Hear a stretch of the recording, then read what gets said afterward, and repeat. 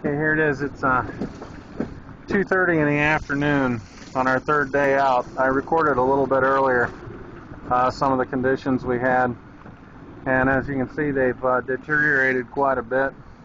And this is what I want to show you.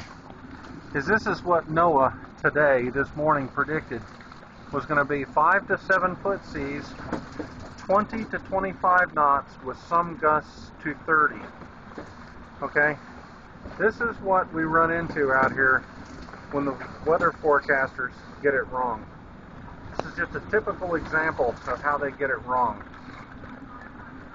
We've got 35 to 40 knot winds. The seas are well above 20 feet, 10 to 20 foot, and we're literally just out here just, hanging on as this front pushes through. But the prediction was for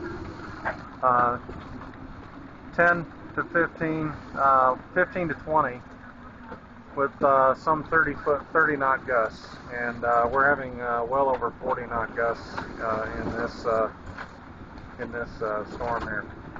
So again, just giving you a little taste of what NOAA can get wrong. They think that this is moderate conditions, and this is what they call 20 to 25 knot winds with 5 to 7 foot seas. Well, here we go again. It's like deja vu all over again. Well, see ya.